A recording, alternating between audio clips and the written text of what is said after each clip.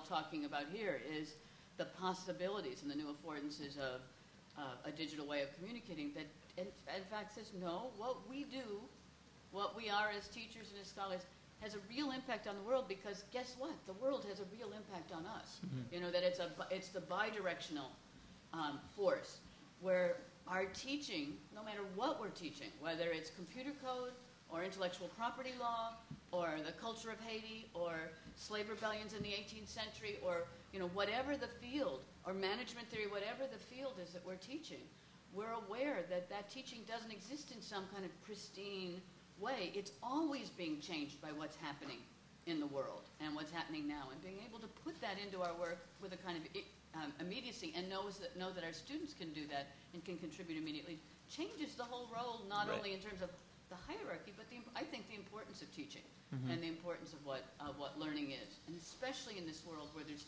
so much information, and not necessarily even, especially for K through 12, very little education is spent teaching kids how to understand the knowledge they can get. They get knowledge like crazy. Then they get into the schoolyard and they have to, in the schoolroom, they have to turn off all their devices, right? Most schools are in a state of digital lockdown right now.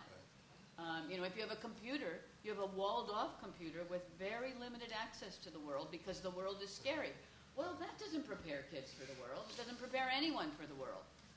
And so I think what we're all talking about in different ways is how education can no longer be out of the world, but be intensely part of the world in both directions, both receiving and giving back and being part, just being integral and part of that world.